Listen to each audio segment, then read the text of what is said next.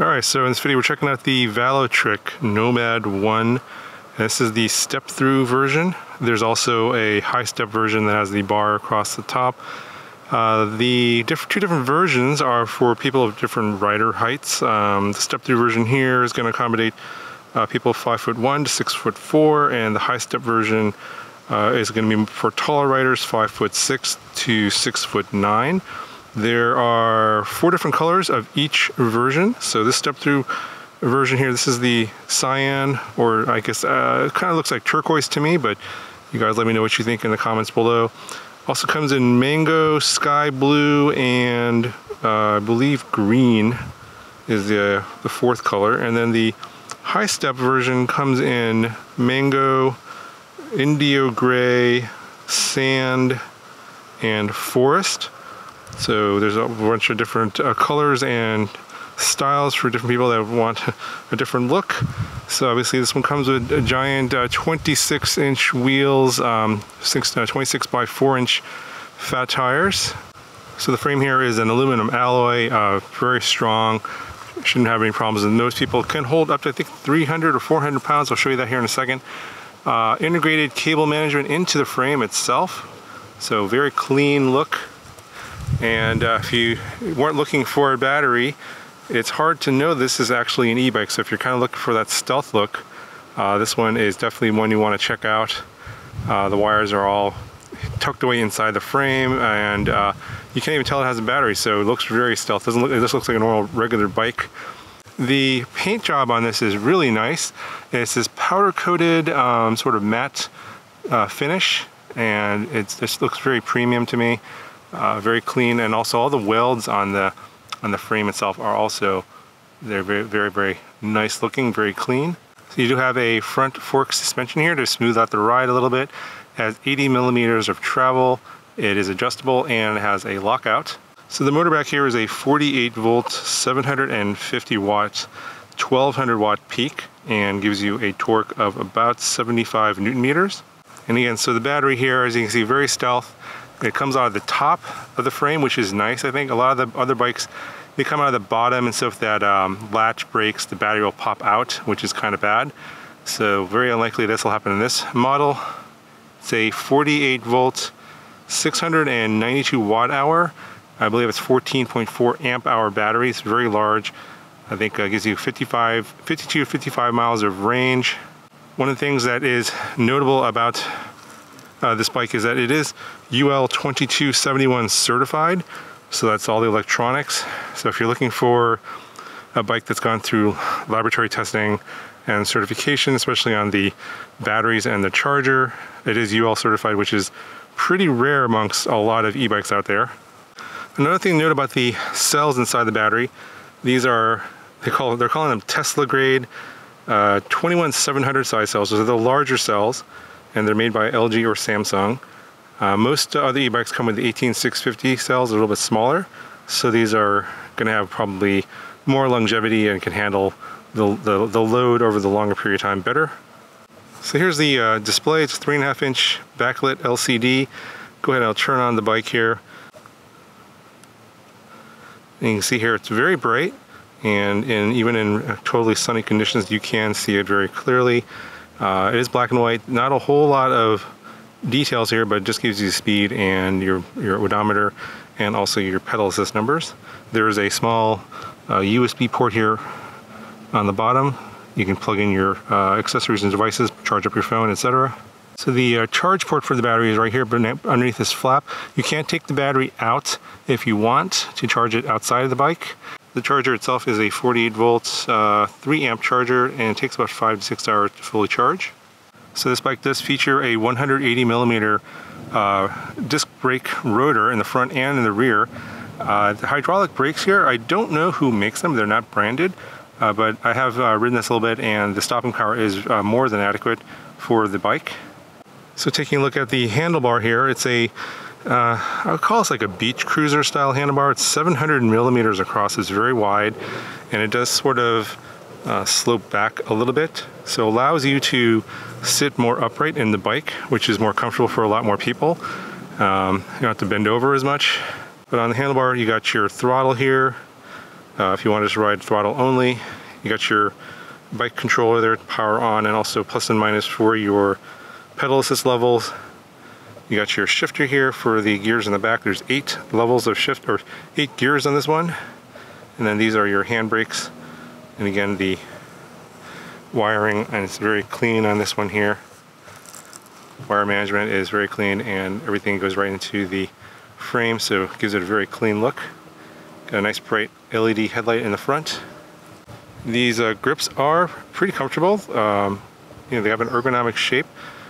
No complaints there. Not too rough or hard, but also not too mushy either. And the gears back here, there's 8 gears total. This is a Shimano Altus shifter. And for the technical folks out there, it's a 13 to 34T. The chain is a KMC Z8. And the actual part number on the derailleur in the back here, the 8-speed derailleur, is the RD-M310 from Shimano. And last but not least, this bike has a maximum load capacity of 440 pounds. You can get some accessories here, like a rear rack and a front rack. So if you want to use this as a cargo hauler, you can obviously carry your weight as well as a bunch of other cargo, and this frame can handle it no problem. So last thing to note is the fenders here, they're plastic, but they have a wide coverage area, so are very unlikely that you're going to have any water splashes, especially here in the front. I like the fact that it does come all the way down, and so even if you're splashing in water, you're probably not going to get too wet with this one. So just a few notes here on the unboxing and building process. It was very easy on this one. Pretty typical with a lot of bikes, but this one, I don't know, overall the whole feel from the very beginning had just a premium feel. The packaging was a lot nicer than typical. Everything looked really clean. It was, you know, again, typical build process for a lot of these e-bikes. You do have to, one thing to note is on the front handlebar attachment, you do have to loosen up some screws in the front, so read the instructions and twist it around, because it's actually packed in backwards. So you just want to make sure you turn that around before you attach the handlebar. But the rest of the build process is fairly straightforward. You put on the front tire and the front fender, attach the front headlight, and that's pretty much it. One thing to know about the battery is that it has some foam pieces that prevent it from actually locking in, so it doesn't actually put power into the bike when it's in shipping mode. There's actually one that's visible that's on the outside. You want to pull that out, but then there's another one that's kind of underneath that I didn't see, and if you don't pull that out, you won't be able to plug in the battery completely, so make sure you pull that one out as well, and then the battery will go in no problem. Okay, so I'm in pedal assist level 0 at the moment, and I'm just basically using my own pedal power, human power here instead of the e-bike. No battery power being used in pedal assist level 0. And I'm going about 10 miles an hour. I believe this has a cadence sensor, and I'm just doing some just gentle pedaling. I'm on flat surface here, so I'm not really, it doesn't really require a lot of effort to maintain this speed, although it's not super fast. So I'll go ahead and put it into level 2, or I'm sorry, assist level 1. And now I can hear the motor. Now on 0 with no power, there's no motor whine.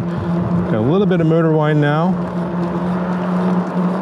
And I'm not really going that much faster on pedal assist level 1. It's like about 10.5 miles an hour. So I'm picking up a little bit of speed here in pedal assist level 1. I'm not really applying much more effort, but I'm going about 11 to 11.5 miles per hour. It does fluctuate a little bit, but this is probably how you're going to get that maximum range of 55 miles, is going to a lower pedal assist level and just slowing your speed down, and you're going to get way more range.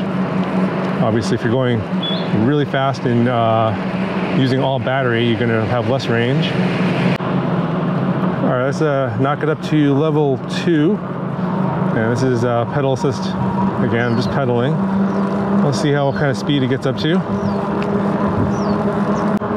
So it looks like I'm going about 12 miles an hour in level 2. So not a lot of speed difference between level 1 and 2. Oh, let's go ahead and put up to 3. Okay, now I had just a all of a sudden a pretty big burst of energy there.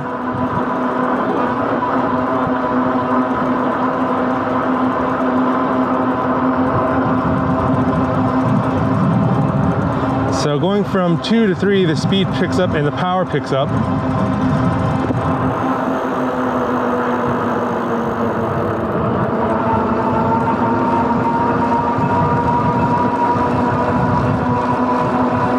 Yeah, going from 2 to 3, the power definitely picks up. The motor whines a lot louder, and I'm approaching about 15 miles an hour in level 3. Go to level 4. And now we're going about 17, almost 17 miles an hour in pedal assist, level 4. All right, let's go to level 5.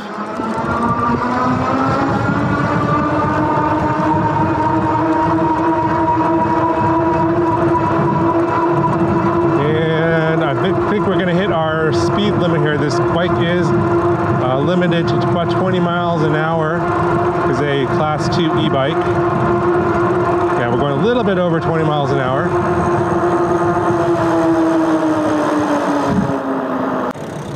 All right, so now we're just going to do throttle only. Back to level 1. No pedaling. Let's see how fast we're going to go. So this bike seems to limit the throttle only speed to whatever the pedal assist level speed is. Some bikes will just give you full speed no matter what pedal assist level you're in. This one, the controller does seem to manage the speed based on the pedal assist level. So I think that's actually a nicer feature, and I wish more bikes had that. So we're going about, it looks like the speed's about the same, about 10 miles an hour in level 1. All right, let's go to level 2, throttle only. And it looks like it's about the same speed levels on throttle only. So it looks like around 12. Up to 3.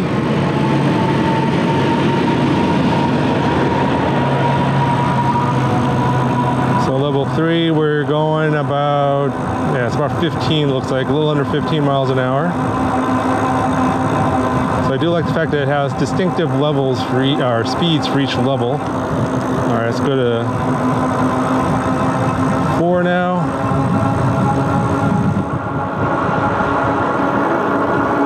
And we're hitting about, yeah, 16 and a half, 17. Let's keep picking up more speed.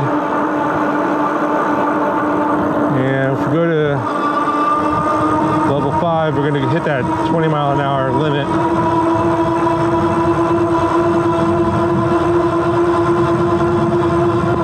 Yep, hit about 20 miles an hour, and that's about it right here.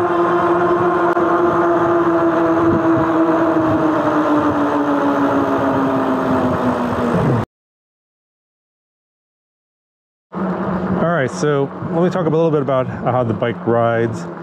It's very comfortable overall. Even though there's no rear suspension, the seat's pretty comfortable.